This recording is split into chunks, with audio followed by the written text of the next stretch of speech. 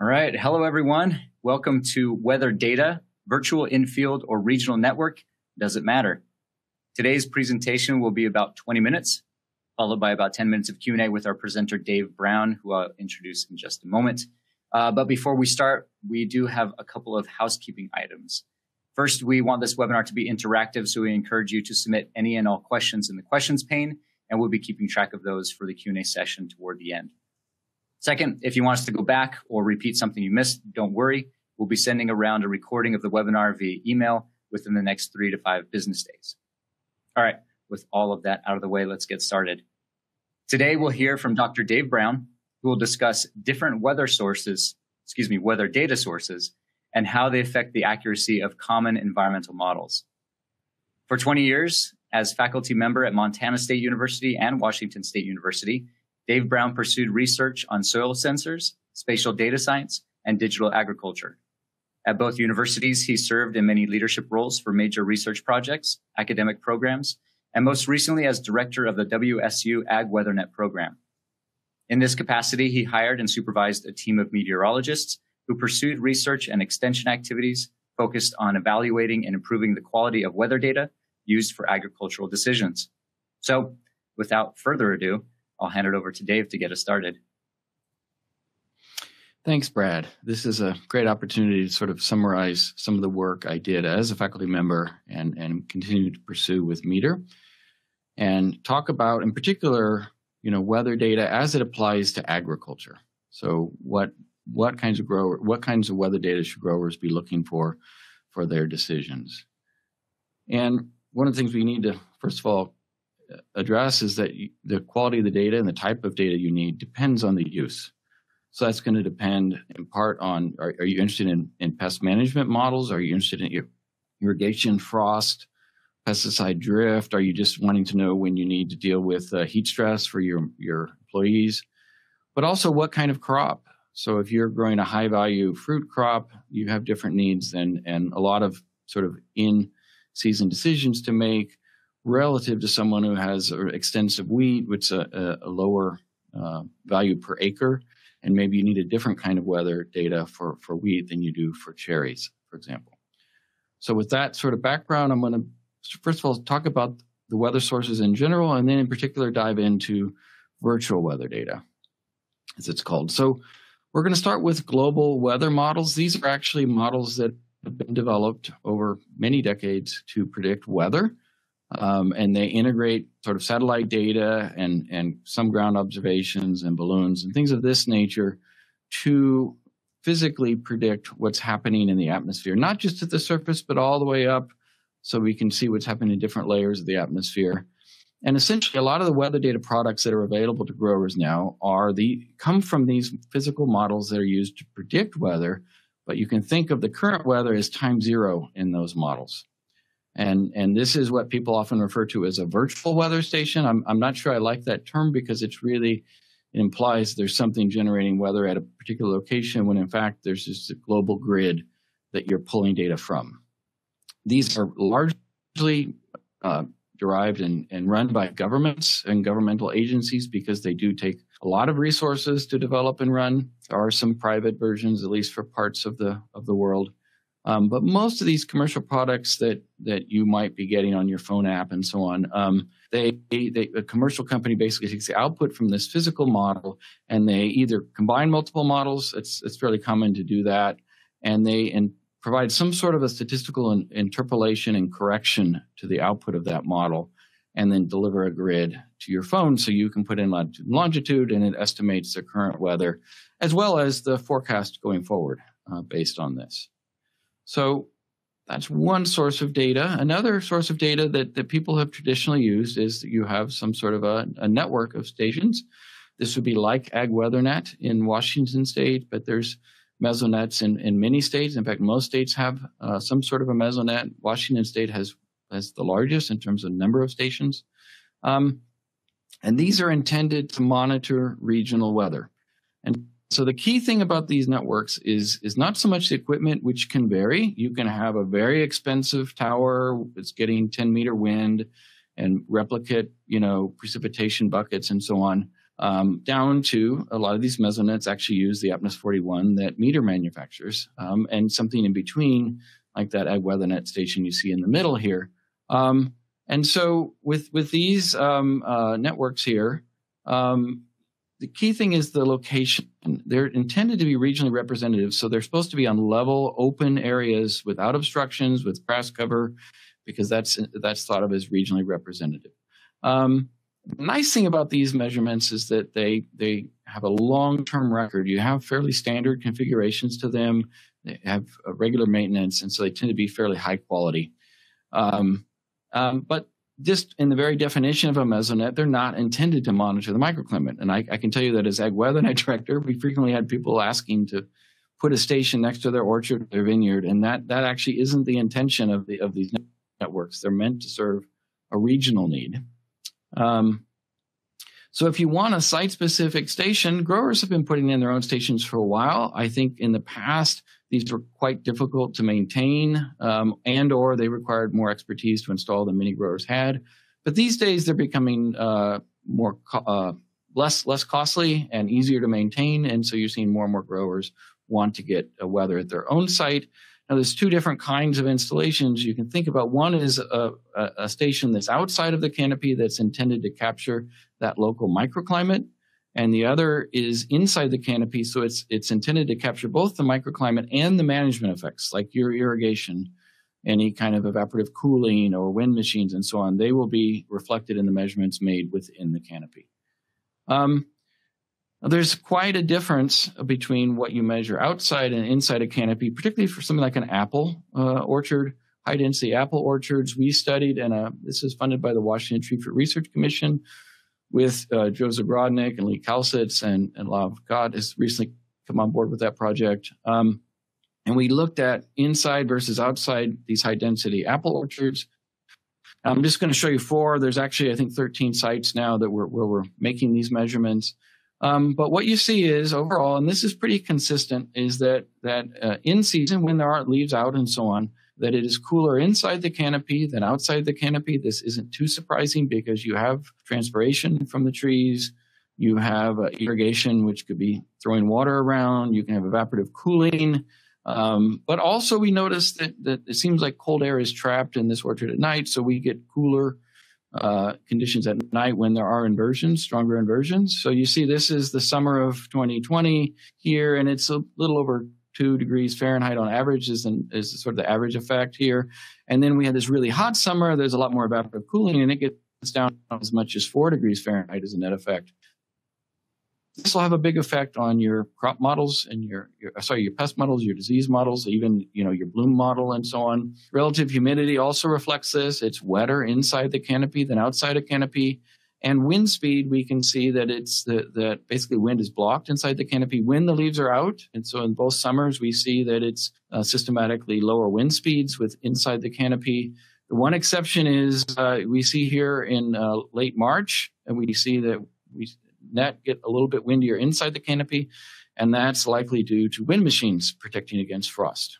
So if you're making decisions about pest and disease management, at a minimum, take into account these effects of the canopy on the actual conditions versus what's outside, or better yet, put a sensor inside your canopy to capture that directly.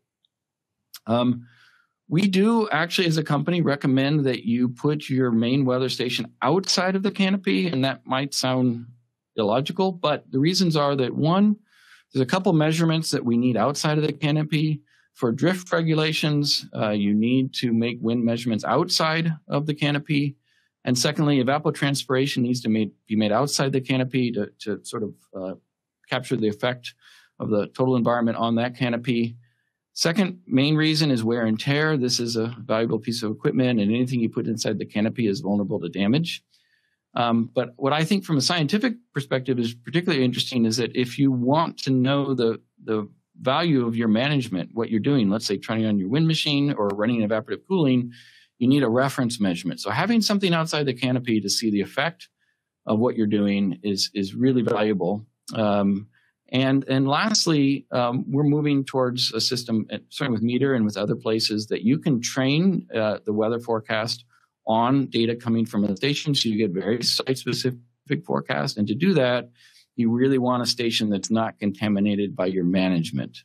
So for all those reasons, we recommend putting a station outside the canopy and then having lower cost temperature, relative humidity sensors inside the canopy. So the net effects, and this is just one example, and of course these will always be different depending on the specific location, but this is looking at an orchard here on Fir Road, and there's a weather station inside the canopy, a weather station outside of the canopy, and there's two neighboring AgWeatherNet stations here, not too far away, a few miles away. And then we also pulled in virtual weather data from dark sky to do a comparison there, and looked at just growing degree day accumulations, base 41, and look at 1,000 just because it shows up nice on the graph, but that's also close to when you might want to address western cherry fruit fly. But for this analysis, we can see that the optimal curve here is the green line. That's the actual conditions inside the canopy. And we see that the Ringgold station here actually lines up really well with that. And that's because it's actually the site at Ringgold is actually cooler, but then because of the orchard effect, sort of two wrongs make a right, and it ends up lining up. But then if we look at the Pasco station, it's off by 15 days here. The dark sky, this accumulation is off by 8 days, and station outside the canopy is off by 5 days. Now, the weather stations, the nearest weather station, that can be off in different directions. It really depends on the location and conditions. Same with dark sky, that can be off in both directions. It just happens to be off in this direction this time.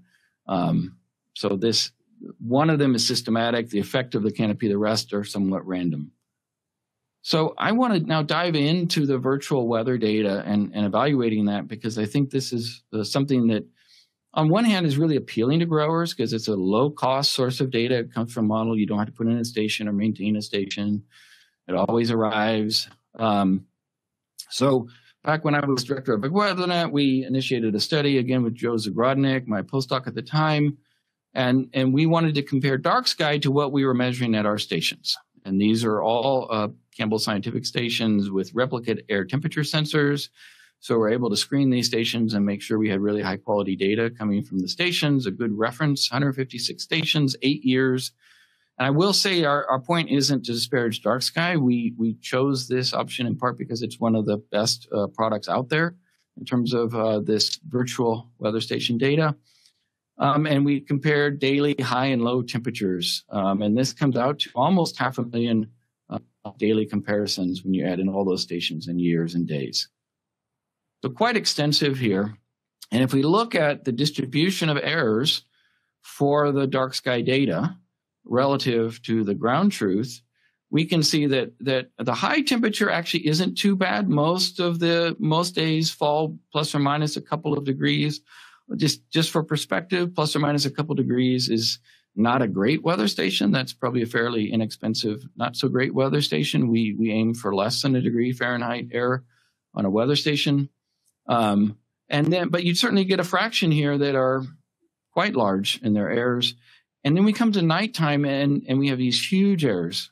And the reason for this, the reason why these models perform so poorly at night is that they really make no attempt to capture cold air flows at night and your local topography. These are global models, and they can't model all the details of your specific site. So these models are, even though you can give them a specific latitude and longitude, they are not site-specific in that they're not modeling the specific conditions at your orchard or your vineyard. So they have a warm bias overall, 1 degree Fahrenheit, a very large spread. And the warm bias comes from the fact that on the coldest nights, the models fail to capture that and they come in very warm. So on the night when it's unusually cold, they're going to miss by quite a bit. That's when you see these errors. So you certainly never want to use a model like this to make frost decisions. You also want to be very careful about something like a pollen tube where you're making sort of daily accumulations of heat. You can maybe use them on longer accumulations where your errors average out if there's no bias. But anything where short-term data is required, these errors are just much too large. And then we also looked at systematic site bias. So we took a site where there was a station and looked at that accumulated bias over 8 years. And you look at the high bias, and there is some bias there. It can be up to 2 degrees, not so bad. But if you look at the low bias, some of these sites have some enormous errors, systematic bias at some of these sites. So that's going to cause a real problem even for something like growing degree days when you see biases that are this large. The final sort of kicker to this is these biases are not constant. They can change from year to year. So the physical models themselves are updated from time to time as they try to improve the models. They're updated, and then the algorithms these commercial companies use to sort of process the output of the physical model, those are also updated. They're constantly trying to improve their algorithms, and it might improve overall the performance, but might do some really weird things at your particular site. This is the Kuma station. This is one of the worst. Walla Walla was also particularly bad. So there's some sites that really jump around from year to year in terms of the direction and the magnitude of the bias. And so the effect of this is a growing degree day 50 degree Fahrenheit base from January 1st. And this is meant to sort of 375 growing degree days and 1375 growing degree days, sort of a early season codling moth model and mid-season codling moth model. Total combined, because we looked at each year separately, so 1,248 station years. So 3/4 of the sites had what we considered to be a bad year, where the first date there, 375 growing degree days, was off by at least 5 days, calendar days, at least once in the 8 years. So it just because the distribution looks like, well, most of the time it's not off by that much. The problem is it's not the same stations every year or the same sites every year that are off. That can change. And that's going to be a real problem for a lot of growers. Now, by the time you come to mid-season, of course, the errors get quite large and really be difficult to use this at that point.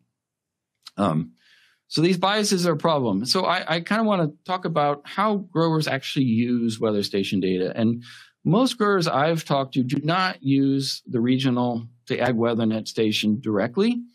They know from experience, because they track the performance of this over time and relative to what they see in their orchard, that maybe their orchard is 2 degrees cooler on average or 3 degrees warmer or whatever that offset is. And then they do a mental correction knowing that, all right, if that weather station says my spray date is, June 10th, I'm going to move that. And I know that it's actually June 3rd for me because I know I have to apply this offset. I have a mental model that I can use to correct that data from the regional weather station, which doesn't quite capture what's happening in my orchard. Now, if you're using virtual weather data, there's 2 problems. Number one, right up front, unlike the regional weather station, you can't anticipate what kind of a bias there's going to be because it's not like it's at a higher elevation or it's in a cold air draw or anything like that you can kind of anticipate what the bias would be or how far away it is. So you're a bit blind going in. And second thing is I sort of liken this to the game Marco Polo. When you play that as a kid, you say Marco and someone shouts out Polo, and then you start to navigate towards them. You're trying to dial it in, and then you say Marco and they say Polo, and you get closer. And then you say Marco and you don't hear anything. And then you say Marco and then you hear Polo from the other side of the field, the other side of the pool, because they've just swum underwater to a new location. And if you're using virtual data, you are kind of blind to those biases. So you're going to need to check it every year. Keep making sure you know what the difference is between the virtual weather data and your actual orchard. So the bigger picture in my mind, and this is a longer conversation, we don't have time for a lot of depth here, is that ultimately there is a lot of value in these global models and the grids that come out of them. And in fact, we use them at Meter in combination with station data. And there's a lot of value in these regional networks that have these longer term records. There's things you can do with a long, stable record that you can't do with a grower who just puts in a station this year or maybe last year, or maybe they move the station because of some operational issue. And so they tend to have shorter records and not as uncontaminated in a way. And there's ways that you can use all 3 of these data sources together to generate the best possible predictions for pest models and frost and so on for a grower. So it really shouldn't be seen as a competition.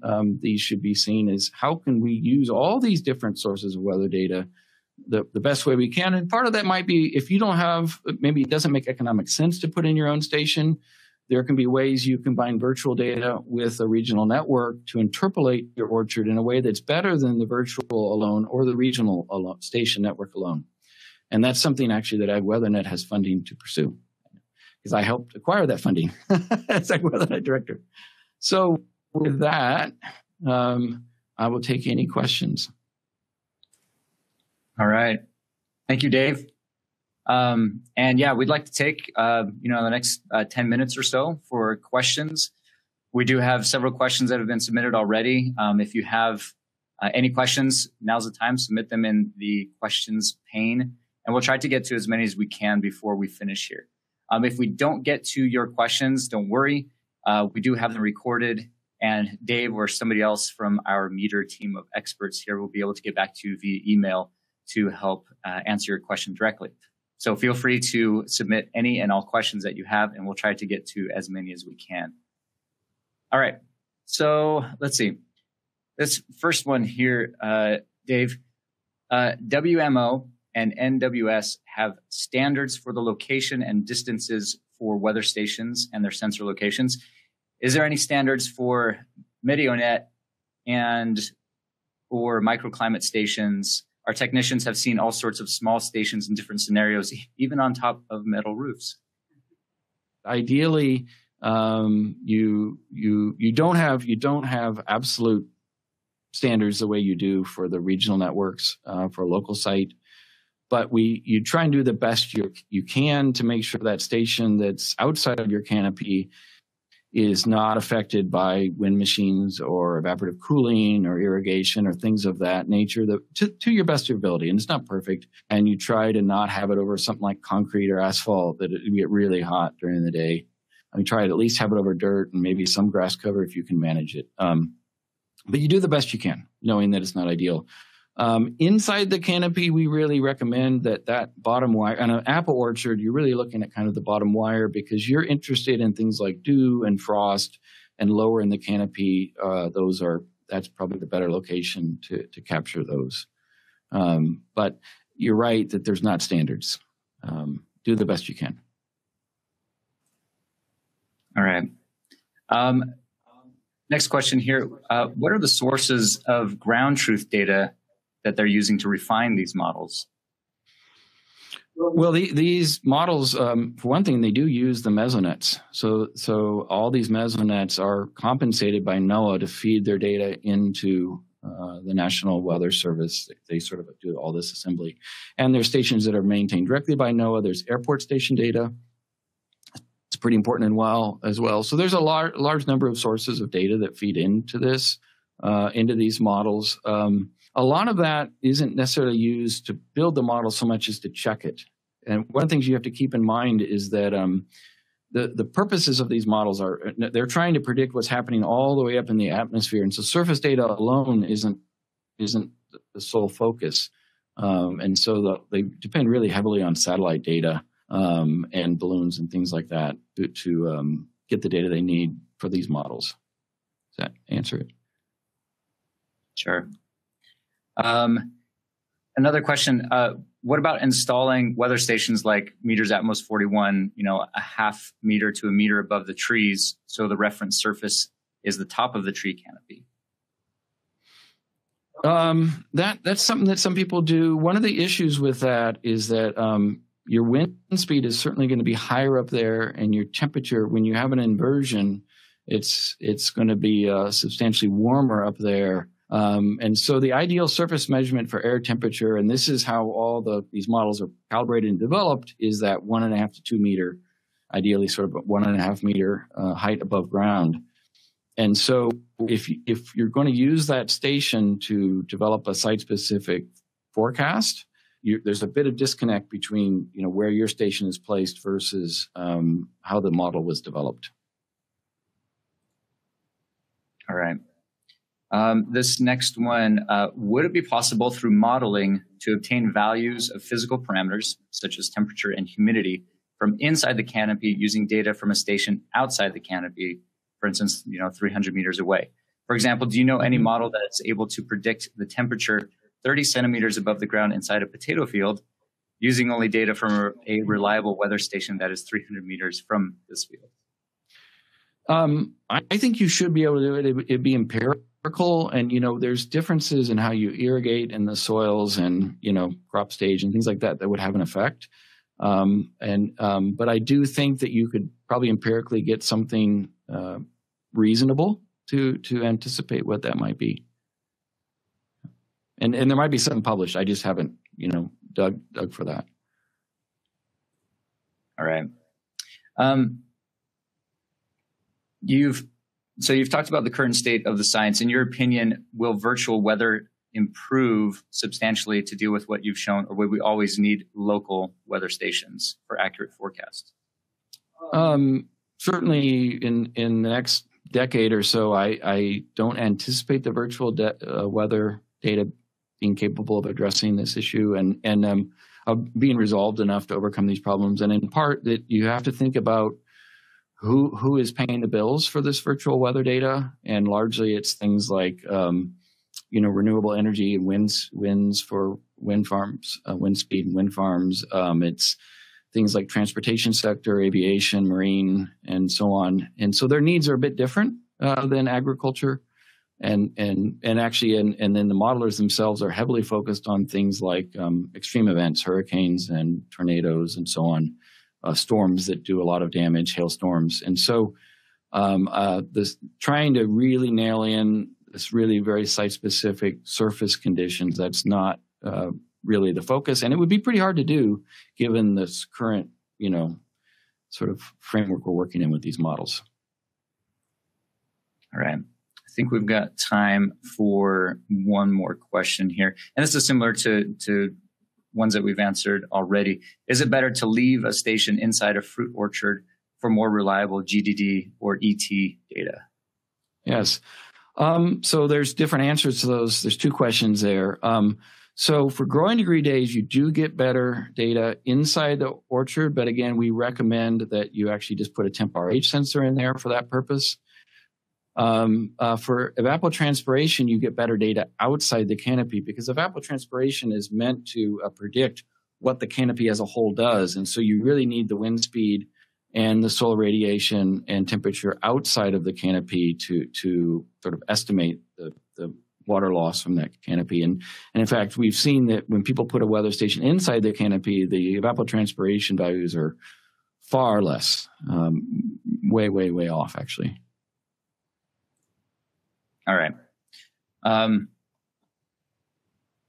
I think we've got time for another question. I lied. we can squeeze a couple more in here.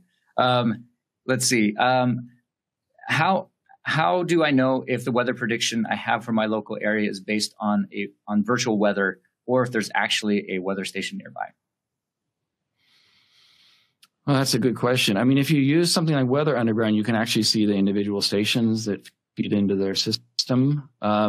But most weather apps that you're going to use are using some kind of virtual. Now, keep in mind that virtual data they're using is probably getting some kind of correction from the weather stations in the area. So if you're in Seattle area or somewhere like that where there's a lot of stations, those stations are being used to correct that grid, and so it is in some ways kind of a hybrid. But most of these apps now are, because they want to make sure there's always data flowing. They don't want to worry about a weather station going down or having errors. And also that you notice all these apps, have a forecast. Well, that's the model. And so to have the current flow right into the forecast, it makes sense to run it off of a model. Okay. All right. This is going to be our final question. Okay. And again, thank you for everybody who submitted questions. Again, there are several questions that we do not have time to get to. Feel free to pop in any more questions that you have before we finish here with this final question, and we'll get back to you via email. All right. So this final question here, Dave, can we say with enough confidence that the local measurements, for instance, in the orchards, are the most relevant for modeling pests and diseases, et cetera? Can we say with confidence they're the most relevant? It probably depends to a certain extent on how the model's developed. If the model was developed using stations that were outside of the canopy, then you want to be careful of using data from inside the canopy to run the model. But if you think about the codling moth, that actually was done in chambers and greenhouses and so on. So that's fundamentally based on the actual temperature. So you really want the most accurate temperature for codling moth. For something like fire blight, what I would say is really one of the key things with fire blight is a wetness event. Not so much the heat unit. I mean, the heat units give you an idea of whether you're at risk of fire blight, but that wetness event, and those wetness events tend to be very local. So yes, you really do want to know if there was a dew event or something in a certain part of your canopy, and that's going to be most accurate. So I can't say for every model, it depends on how they're developed, but for a lot of the key models, this really is the best data. All right. Thank you again, Dave. That's going to wrap it up for us today. Thank you again, everybody in the audience, for joining us, and we hope that you enjoyed this discussion as much as we did. Thanks again for all of your great questions. And like I mentioned before several times, we will be able to get back to those questions that didn't get answered live here today. Also, please consider answering the short survey that will appear after the webinar is finished, just to let us know what types of webinars you'd like to see in the future. And for more information on what you've seen and heard today, please visit us at metergroup.com. Finally, look for the recording of today's webinar in your email, and stay tuned for future Meter webinars. Thanks again. Stay safe and have a great day.